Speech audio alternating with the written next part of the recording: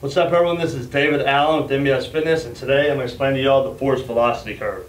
So the force velocity curve is a pretty simple representation of the relationship between force and velocity. And that relationship is an inverse one. And what that means is the higher the force, the lower the velocity, and the higher the velocity, the lower the force.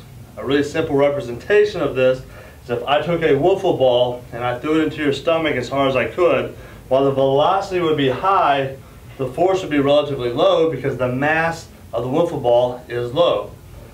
Then if I took a bowling ball and I threw that into your stomach as hard as I could, while the velocity would be much lower, the force would be much higher because the mass of that bowling ball is much higher than the mass of the wiffle ball.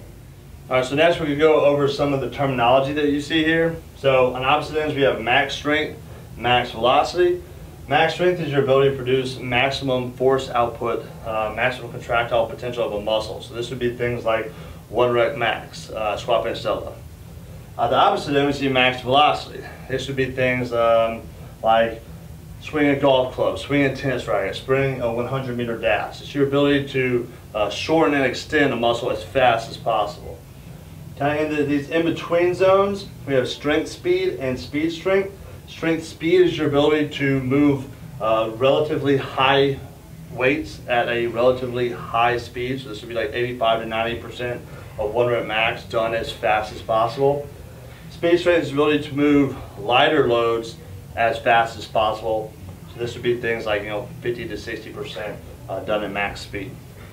And then this in between we see power, and this is kind of the marriage of maximum force output and maximum velocity together. Typically you're going to hear Olympic lifts called the ones that require the most power because they have a high force component and a high velocity component at the same time. Alright, so here's the deal. Each sport falls somewhere along this force velocity curve. So obviously powerlifting falls more towards this end, short distance track and field events fall more towards this end, your power speed sports kind of fall more in here, baseball, basketball, football, soccer, stuff like that.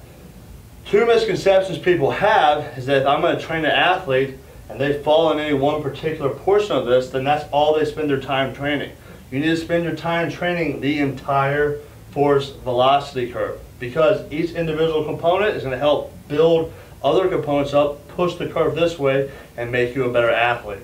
That's not to say that more focus may need to be put towards a certain area, but the entire entire force velocity curve needs to be trained.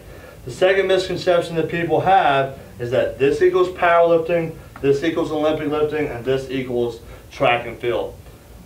Nothing could be further from the truth. Those are each their own individual sports, which require their each individual techniques. And asking your athlete to become an expert at those techniques on top of their own sports techniques is asking a lot.